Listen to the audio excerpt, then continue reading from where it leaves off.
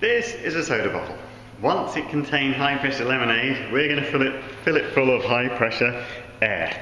Using the tyre valve at this end, fitted neatly into a hole the same size as the hole in your car's wheels. At the other end, we've drilled a hole in the bottle cap and replaced it with a piece of standard sellotape, the thin cellophane tape. That's protecting us from over-pressurising it. If we over-pressurise it, that piece of very thin tape will break before this bottle. So it's a safe way of storing compressed air. We're now going to use that compressed air to show Newton's third law, action equals reaction.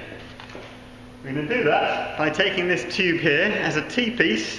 We'll connect our compressed air onto that arm of the T, like so.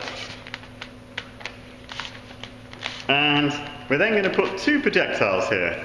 So this is a system particularly useful in the situation where you're being pursued by two people coming from opposite directions. You can shoot the two simultaneously. Here are our projectiles. A small one, which we're going to use in the long tube. That's going to be the high-speed projectile. And it goes back to this point here. And then we want to put another projectile, a larger one, in the other end. We'll just shove that up there with a wooden stick.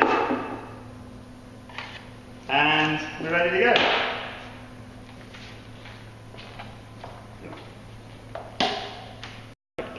Here we have a needle. We're going to pierce that bursting disc, the protective disc, remember, releasing the compressed air, driving the two projectiles in opposite directions simultaneously.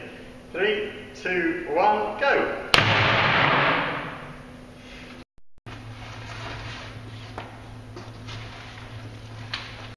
This is where the carrot came through. As you can see, we didn't take any chances. Behind the cardboard box, triple thickness cardboard, we had, of course, a 1-inch piece of wood.